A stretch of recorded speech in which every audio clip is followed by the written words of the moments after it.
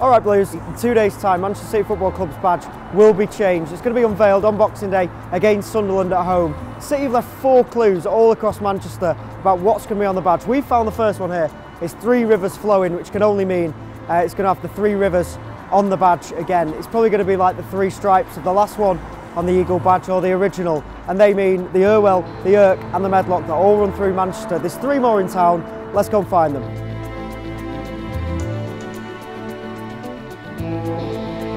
We found number 2. It's a ship in full sail, which means that we're probably going to see a ship on this badge, like in a couple of the older badges.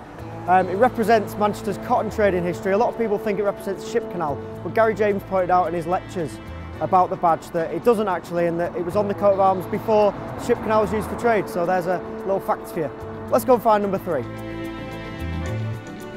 We found it. It's the 3rd clue. It's 1894. I don't know if you can see it from here. Again, it's in a circle, so we can be pretty certain the City's badge will be round. 1894, of course, is the year that Ardwick Association Football Club became Manchester City Football Club, so it's a bit more tradition in this badge. Time to go and find number 4.